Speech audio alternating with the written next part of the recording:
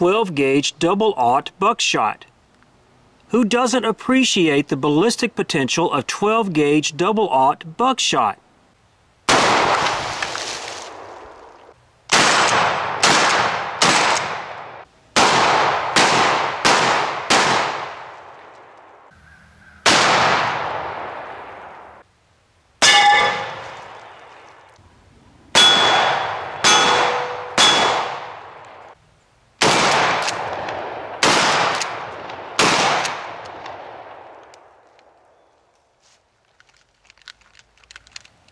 So, do you think double-aught buckshot will get the job done? By the way, that was with the Mossberg 590A1 special purpose 20-inch barrel. And while that last scene was a little bit disturbing, hey, Bigfoot has his right to self-defense also. Now we're working with the 2 3/4-inch shells. I realize there's some other options out there, but that's what we have today. 2 3/4-inch shells, advertised muzzle velocity of 1,325 feet per second. There are 9 pellets. And here's a close-up of some of those. 33 caliber, .33 diameter in inches, and each one weighs approximately 52 grains, so they're smaller than a 9mm bullet, and as far as weight, just a little bit under your typical 55 grain NATO or 223 full metal jacket round. We're ready for the block. This is the SIM-TEST Media. I recalibrated the density from its original format so that it matches 10% ordnance gelatin or ballistic gel.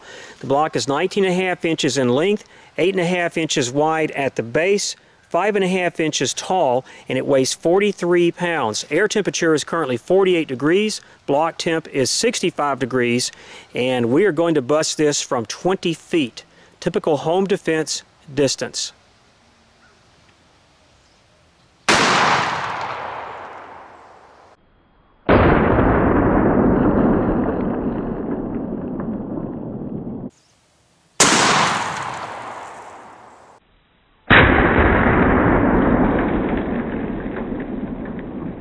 Well, that's okay. This table is used for ballistic testing, and I was holding the post in the middle of the ghost ring sight, and that's where I'm hitting. A little bit low at 20 feet. A couple of pellets may or may not have made it into the block. We're going to find out in just a moment. Let's get a close-up of that. That's nastiness. The good news is nothing penetrated out the top, back, or the sides. This is much more complex than trying to analyze a handgun or even a rifle test. So here's the first segment. This is part of the block over on the left side of the pattern. We have 2 pellets that came in here, and notice about, where is that? About 6 inches in, they actually cross paths. Now this is reversed, so that's going up and that continues straight. But this gives you an idea of how erratic this pattern can work once it gets inside of the media. Here's another section of the block. This is on the right side of the pattern where 2 pellets came in very close to each other, traveling pretty much a straight path, but in doing so, this initial trauma area is about 1.5 inches wide across this area, runs about 5 inches deep as far as that so-called blunt force trauma, and the paths carry on straight. Now this block or section of it's about 13 inches in length. We'll get to the penetration numbers in just a moment. These are the entry points from that channel I showed you a moment ago, the 2 pellets coming in close to each other and running parallel. From wall to wall, the diameter is right at 1 1/4 inches up to maybe 1.5 in some points, running approximately 5 inches deep. And just imagine how much worse that would have been had we been shooting from 5, 10, or even 15 feet. I was successful in finding all 9 of the pellets. That took about 1.5 hours. Off camera, obviously. These numbers represent the penetration depth in inches.